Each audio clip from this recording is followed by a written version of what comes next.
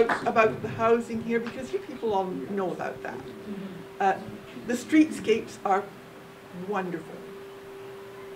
And I have a few of these. There's an historical park that has been created along the Humber, and it's not finished, but part of it is finished, and it's being launched on Saturday, starting down at the mouth of the river at the bridge and moving up into Swansea to the Rousseau site. And I only had a few of these, so you take the information if you can't all get one. Just a question. And it's, yes? If there was one book that you were to recommend that provides a general history of this area, what might that be?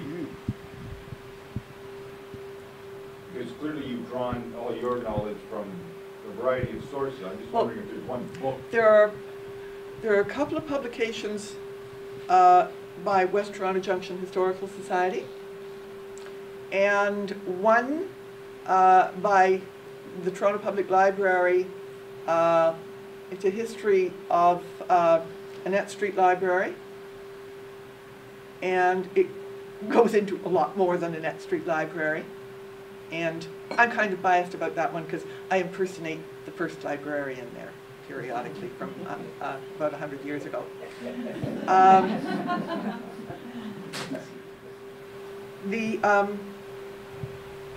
Kathleen Lazar's in the Valley of the Humber. It's 1913. She was Holmesmith's aunt. Most of the illustrations in her book were also used in Holmesmith's sales pitch on the Humber development.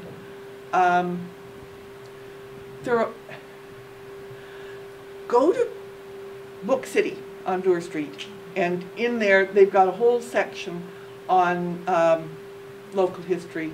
Some of it's very local, some of it's Ontario, and just sort of look through it. They're good bits.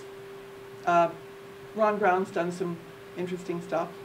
I've acquired my knowledge and understanding from the fact that my dad was brought up on Dury Street. He told me, dear, in the winter of 1918-19, I remember the lumbermen going through and taking out some of the oak trees. Now they cut down the oak trees where the roads were going to go, but they didn't cut down the trees where the sidewalks were going to go, and they took out the oak trees where the houses were going to go. And the rest they kept, and that was through this whole area. And so I've got that sort of an information source too, and I know other people like that. Anyways, if you have any questions. You've mentioned a number of the interesting buildings of architecture in the area. I just wondered how many of them are designated or under some kind of protection. Not a lot. There's the Runnymede Theatre, whose terrazzo obviously is not protected since the City Works Department doesn't talk with anybody else and know what the heck they're doing. The Runnymede Library.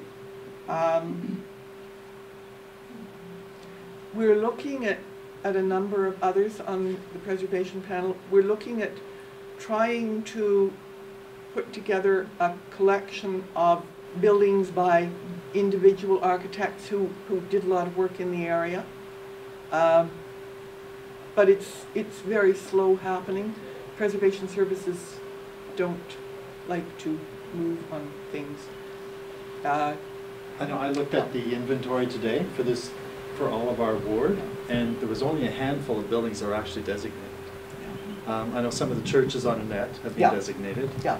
And the house that you were mentioning on Gothic, which is now a multi-family unit, that was original, the hospital and that's designated. But there's really only about 4 or 5 in our, and in the whole ward, and in our particular area, only like maybe 2, 3. It's not much. And some individual houses that really stand out, and you think, oh, that's a heritage house, that's got to be protected. It's not. None of the schools. I mean, we have some beautiful schools, gorgeous, gorgeous schools in this area. Very unique. None of them are protected. You guys can go after that. Yeah. The school board will not be cooperative, I know. can assure you. I know that already. York Memorial Collegiate was designated. I was a school trustee at the time. I was the only person on the board that supported it. And I couldn't open my yacht because my mother was chair of the LACAC. And it would be perceived as a conflict, which it wasn't in any way, but I couldn't say anything. But it got designated. Council said, up yours to the school board, and designated it. Good. But there aren't very many protected. No. They haven't been able to get Jarvis Collegiate designated, which boggles my mind. Yeah. They've been trying.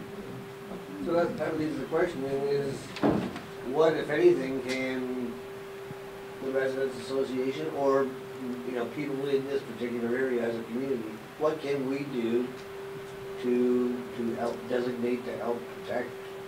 Well, there are heritage districts, heritage conservation districts, if you want to go that route.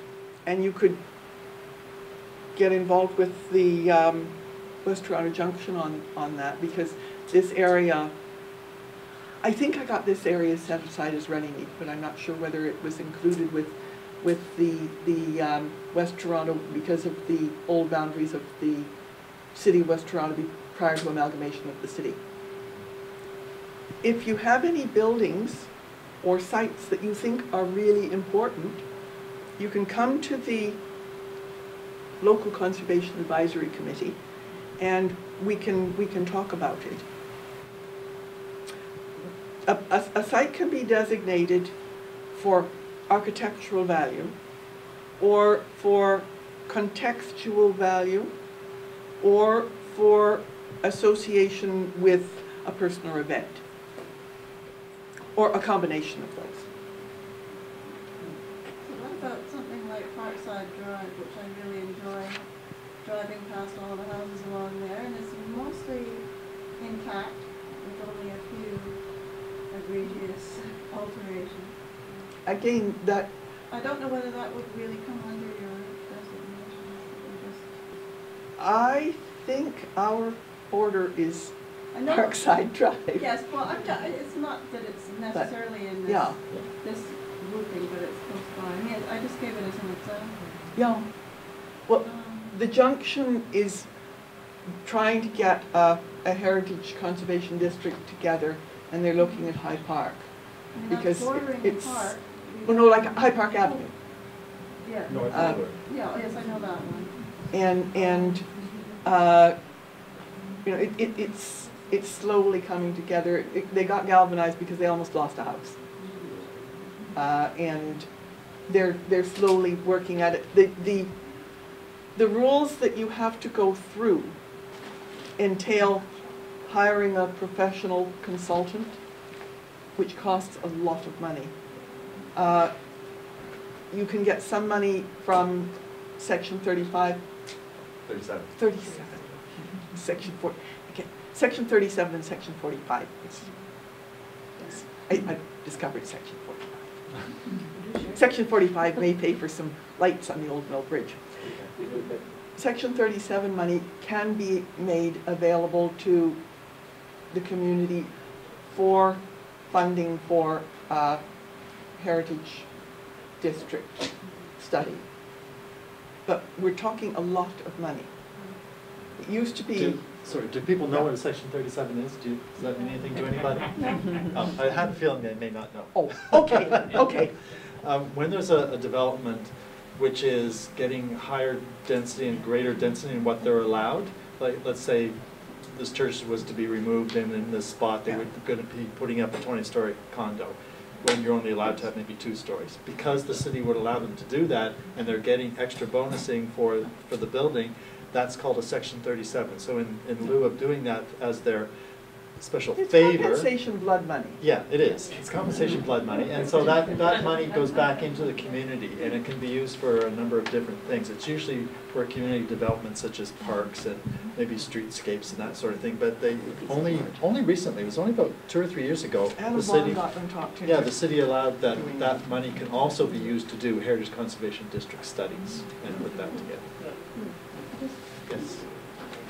Well, very concerned at the moment between Pacific and Oakmount on the north side of Bloor.